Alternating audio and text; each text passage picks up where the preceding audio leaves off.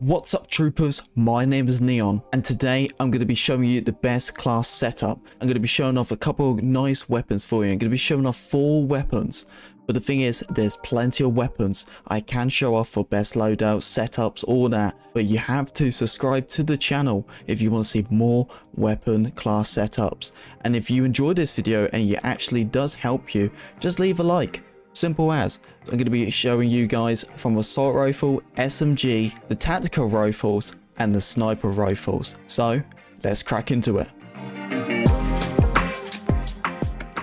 Okay, so this is honestly my favorite weapon in the game. I absolutely love it. If you actually see me play this, me using this gun, I feel like I have no recoil at all. I do use the wildcard gunfire. This is honestly awesome. It gives you so many opportunities to have so many different attachments onto your weapon. So this is the sight I've been using. I honestly do mess about with different sights, but I really like this sight a lot. I don't know, I just feel like it's just so much more open and you see so many more enemies. So if you see someone on the side of you, you can flick to them and just snap straight onto them.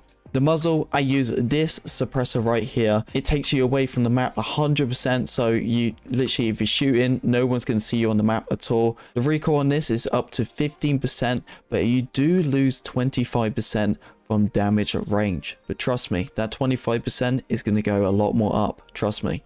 Because with the barrel, you actually have an increased damage at range by 18%, but the muzzle velocity is up to 80%. And the laser I use on this one, I use the standard because I didn't want any cons with this one. There is a couple of different ones, but I feel like this was the right one for this weapon. So 20% of hip fire accuracy. And this is where your recoil control just gets so much more better. Both of the recoil on here is up to 6% to 20%.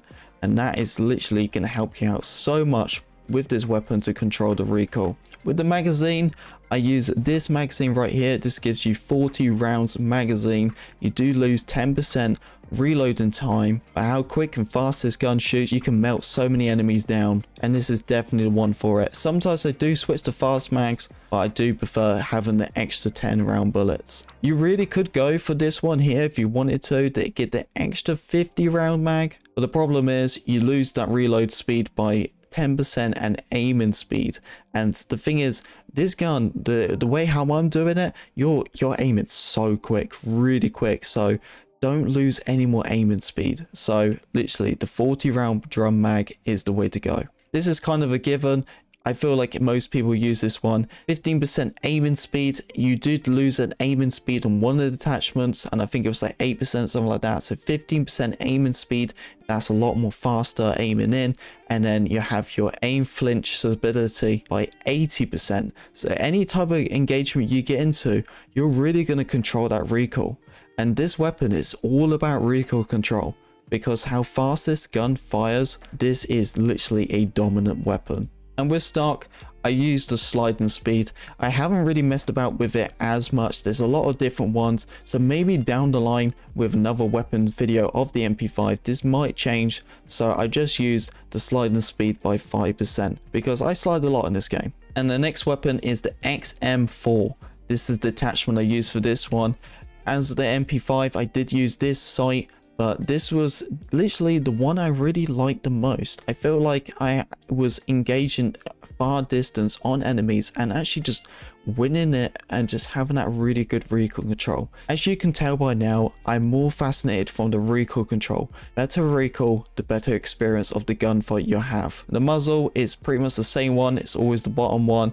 This obviously reduces you on the radar completely. The recoil is up by 10%. You do lose a muzzle velocity by 25%, but trust me, we're going to bring that back up.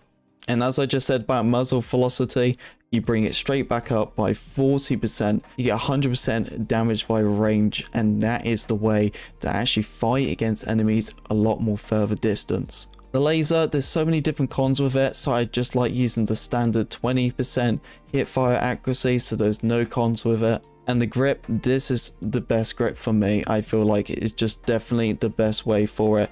I did use this one at one point, but the problem is, as you can see, the speed has dropped by so much. So I just feel like just don't mess about with it too much and just use this one. You'll slowly start seeing the pattern. 40 mag. This is the way for it. The only con with this gun is you just lose 10% reload speed, but if you're in a good position, good cover, then you can reload. Anyone pushes you, you can just get that pistol out. 10% is really not a bad con for reload speed. A handle, aiming speed by 15%, and aim flinch stability is up by 80%. And now that is when you're definitely going to be winning a lot against gunfights and far distance, because you're the one who's going to be handling that recoil control a lot more easier against enemies who are further away. And stock, I like using sprint out speed, because when I'm trying to run through the middle, obviously I'm sliding, so if I do engagement with an enemy, I am a lot more ready when I see him.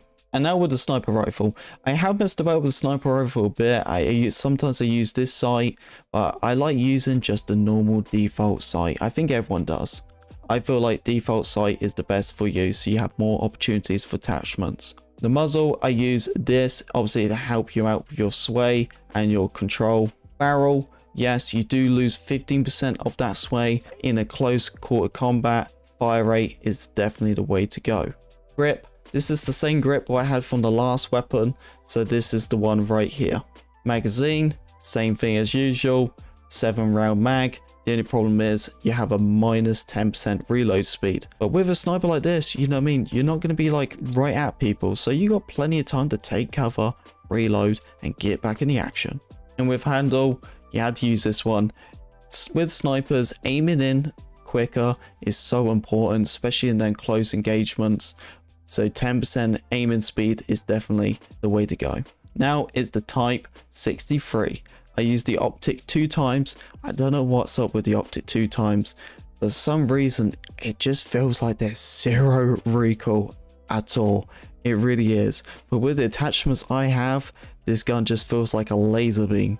In the beta and the alpha, it was really OP. So this gun has never disappointed me since. And it still hasn't to this day. This is when the recoil control slowly starts creeping up and starts improving a lot more. Obviously reduce yourself from the minimap completely, so you can get them flanks from long distance flanks so no one can see where you're at. You do lose a 25% muzzle velocity, but don't worry, we'll bring that straight back up. Barrel, come on. Fire rate is important for this gun. The quicker you can fire, the better accuracy, the recoil control you can do, then you can just dink so many enemies in front of you. So 10% fire rate is a big increase. With the laser, I use 20% hip fire accuracy, just in case anyone comes up to you really close. Grip, as I said, I was going to bring back that muzzle velocity a lot more higher up. And this attachment here is what makes this gun so crazy with the recoil control. It doesn't feel like it's even moving. Trust me, if you use that right sight, it's so good. Magazine on this one, I don't use the 30-round mag. I actually feel like having a 20% reload speed is definitely the way to go for this one. With the handle, aiming speed by 20% and aim flinch by 80%. And you only lose 5% sprint out speed. So this is a really good one. And right at the end of stock, shooting movement speed by 10%, aiming movement speed by 50%, and you only lose 15% of hip fire accuracy. But really, this gun you're not hip firing a lot. There you go. That's all the weapons right there. I've only shut off 4 this one, so make sure you subscribe to the channel. It's completely free, so it's not going to hurt anyone. Support the little creator right here. Come on, help me grow. I would have really appreciate that. And if this video did help you, just leave a thumbs up. Simple as. I'm going to have plenty of weapon class setups for you guys in the future while I play this game a lot more and just understand the best weapons. And I will go a lot more in depth, and I won't just do the weapon attachments I try to do with the pistols. I'll do with the perks. I'll do so much more to help you guys get the perfect class setup. But yeah, I hope you enjoyed the video. If you did, don't forget to leave a like, comment, subscribe to be a part of the Pink Wig Army. And I'll see you next time, troopers. Take it easy.